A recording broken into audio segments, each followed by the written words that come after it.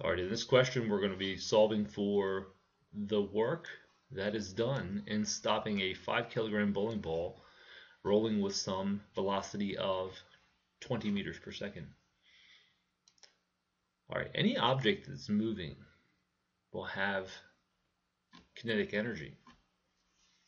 And if we want to change the kinetic energy, let's say if we want to slow it down or speed it up, you'd have to do work on it. And work or the definition of work is the ability to cause change. And we know that work is equivalent to the change in Ke. This is the work energy theorem. Work is equal to the change in any form of energy. So if we can calculate the change in Ke, we're good to go.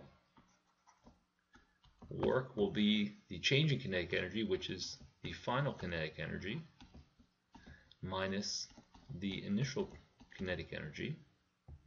And since it's stopping, the final Ke is 0. Let's see why. Work is the final kinetic energy, 1/2 times m times Vf squared, minus the initial Ke, that's 1/2 m times Vi squared.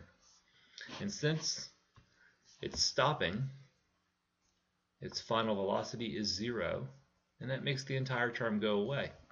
So we'll rewrite work is 1/2,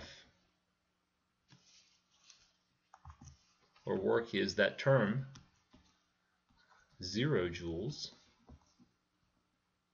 minus 1/2 times the m, that's going to be 5 kgs,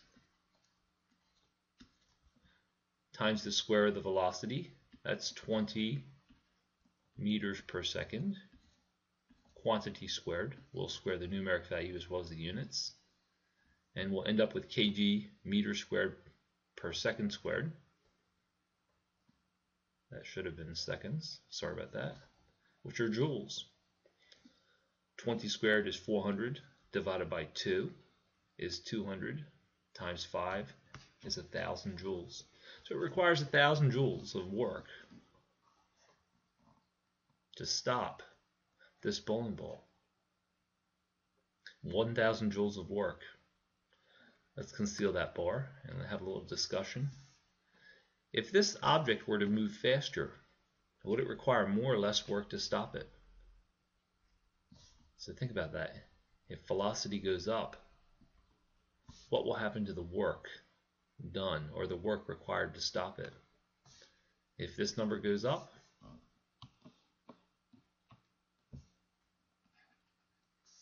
you'll require more work. If you had twice the velocity, it requires 4 times the work, 3 times the velocity, 9 times the work, and so on, because of that square. That guy right there. Nice job.